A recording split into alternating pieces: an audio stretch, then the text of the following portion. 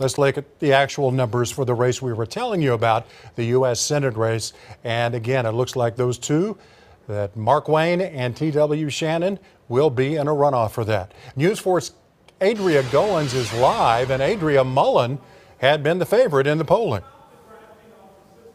Yeah, he was the favorite in this pretty much from the very beginning.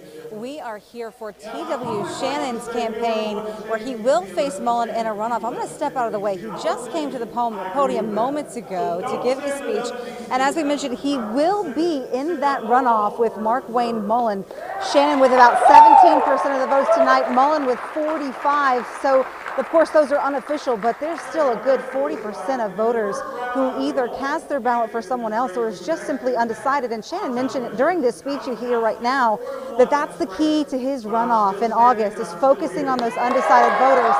And that's the same plan of attack from Mullin as well. He said this right after he accepted his win tonight.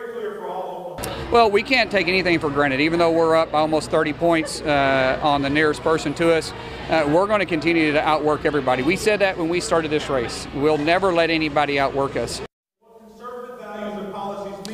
So now, as you can see, Mullin and T.W. Shannon will face off in that runoff that is scheduled for August 23rd. They got a lot of work to do to get those undecided voters, guys.